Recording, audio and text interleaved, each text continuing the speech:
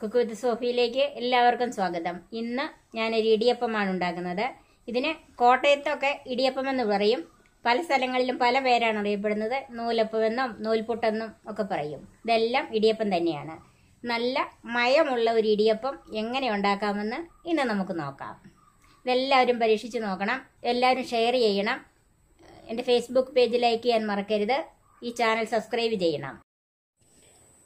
ഇതിനു വേണ്ടി ഞാൻ എടുത്തിരിക്കുന്നത് 2 കപ്പ് അരിപ്പൊടിയാണ്. ഇത് സാധാരണ പച്ചരി പൊടിച്ച് നന്നായി വറുത്തതാണിത്.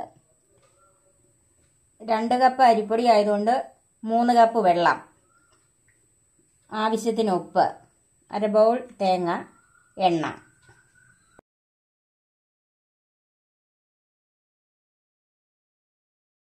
നമുക്ക് ഈ അരിപ്പൊടി കുഴയ്ക്കാനുള്ള വെള്ളം നന്നായിട്ട് തിളപ്പിച്ചെടുക്കാം. അത് ഞാനിവിടെ എടുത്തിരിക്കുന്നത് ഒരു കുക്കറാണ്. കാരണം ഇത് കുറച്ച് സമയം ഈ അരിപ്പൊടി ആ ചൂടിൽ തന്നെ അടച്ചു വെക്കാനുള്ളതാണ്. അതുകൊണ്ടാണ് വലിയൊരു കുക്കർ എടുത്തിരിക്കുന്നത്. അതിലേക്ക് ഇതിനാവശ്യമുള്ള ഉപ്പ് ഇട്ട് കൊടുക്കാം.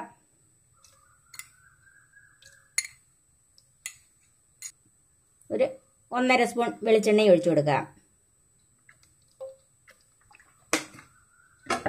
ഇത് നമ്മൾ കുഴയ്ക്കുമ്പോൾ ഒട്ടിപ്പിടിക്കാതിരിക്കാനാണ് ഇങ്ങനെ എണ്ണ ചേർക്കുന്നത്. വെള്ളം ഒന്ന് തിളക്കട്ടെ. നമുക്ക് ഈ വെള്ളം തിളച്ചോ എന്ന് നോക്കാം. ഇപ്പം വെള്ളം നന്നായിട്ട് തിളച്ചിട്ടുണ്ട്. ഇനി അതിൻ്റെ ഉപ്പ് നോക്കണം. ഇതിനാവശ്യത്തിനുള്ള ഉപ്പുണ്ട്. നന്നായിട്ട് തിളച്ച വെള്ളത്തിലേക്ക് തീ കുറച്ചിട്ട് ഈ അരിപ്പൊടി കുറേശ്ശെ ഇട്ട്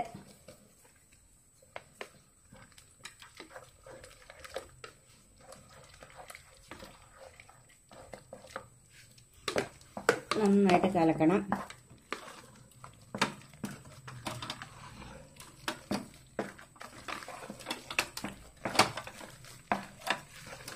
ഇത് കട്ട കെട്ടാതെ നന്നായിട്ട് കുഴച്ചെടുക്കണം. ഇനി തീ ഓഫ് ചെയ്യണം.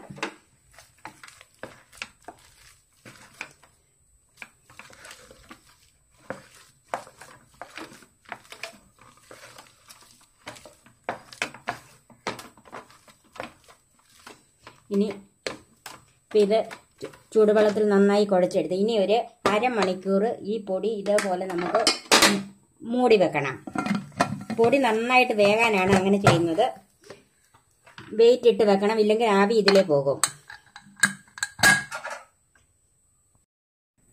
അപ്പം നമ്മളിത് കുഴച്ച് വെച്ചിട്ട് 1/2 മണിക്കൂറായി. ഇനി ഇതൊന്ന് തുറന്ന് നോക്കാം.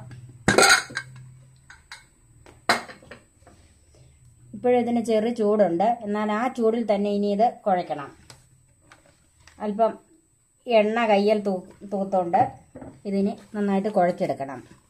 ഇപ്പം ചെറു ചൂടിൽ തന്നെ കുഴയ്ക്കണം. കൈക്ക് നല്ല ചൂട് വരും. എന്നാലും നല്ലവണ്ണം തേച്ച് കുഴയ്ക്കണം. എന്നാലേ നല്ല മയമുള്ള ഇടിയപ്പം ഉണ്ടാക്കാൻ പറ്റുള്ളൂ.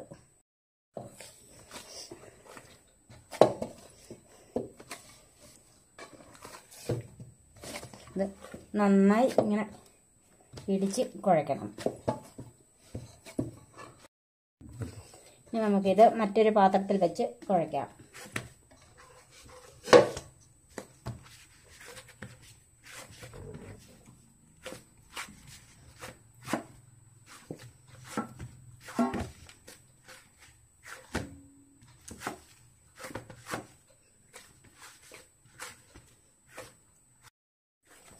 ഇപ്പം ഇത് നന്നായി കുഴഞ്ഞിട്ടുണ്ട്. ഇതുപോലെ നന്നായിട്ട് കുഴഞ്ഞ് വരണം. ചെറു ചൂടെ തന്നെ കുഴയ്ക്കണം. ഇനി നമുക്ക് ഇടിയപ്പത്തിൻ്റെ അച്ചെടുത്ത് ഇടിയപ്പം ഉണ്ടാക്കാം. ഇനി നമ്മൾ ഏത് പാത്രത്തിലാണ് വേവിക്കാൻ വെക്കുന്നത്? ഞാനിവിടെ ഇഡ്ഡലി സ്റ്റാൻഡിലാണ് വേവിക്കാൻ വെക്കുന്നത്. അപ്പം അതിലേക്ക് ആ സ്റ്റാൻഡിലേക്ക് അല്പം എണ്ണ തൂക്കണം.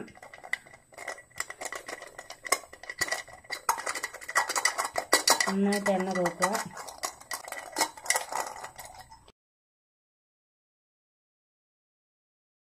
ഇവിടെ ഒരു സ്റ്റീമറിൽ വെള്ളം തിളയ്ക്കാൻ വെച്ചിട്ടുണ്ട്. അത് കഴിഞ്ഞ് നമുക്ക് ഈ സ്റ്റാൻഡ് വെള്ളം തിളയ്ക്കുമ്പോൾ അങ്ങോട്ട് വെക്കാം.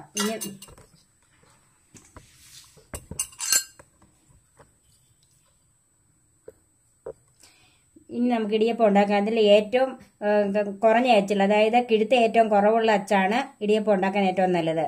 അത് നമുക്ക് സേവനാഴിയിലേക്ക് ഇടാം.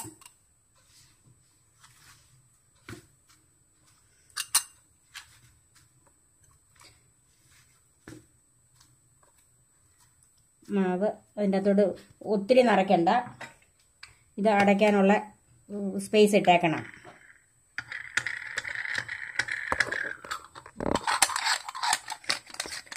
ഈ അച്ച് പല തരമുണ്ട്. നിങ്ങളുടെ കയ്യിൽ ഏതാണെന്ന് എനിക്കറിയത്തില്ല.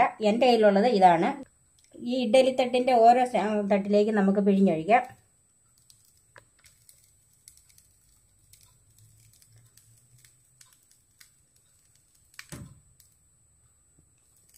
ഇതുപോലെ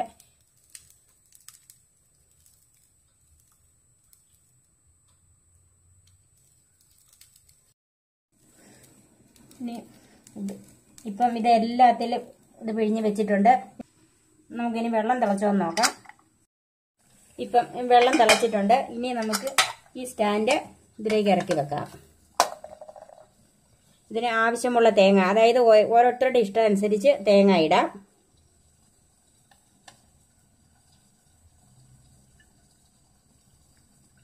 ഇനി ഇത് നമുക്ക് മൂടി വെച്ച് വേവിക്കാം. ഇടിയപ്പത്തിന് ശരിക്കും ആവി വരുന്നത് വരെ നല്ല തീ ഇടണം. അത് കഴിഞ്ഞ് ഒരു 5 മിനിറ്റ് പിന്നെ ചെറു തീയിലിട്ട് വേവിച്ചെടുത്താൽ മതി. ഇപ്പം വെച്ചിട്ട് ഒരു 5 മിനിറ്റ് ആയി. ഇനി നമുക്കൊന്ന് തുറന്ന് നോക്കാം. നമ്മുടെ ഇടിയപ്പം നന്നായിട്ട് വെന്തിട്ടുണ്ട്. ഇനി നമുക്ക് ഈ സ്റ്റാൻഡ് അതിൽ നിന്ന് മാറ്റാം.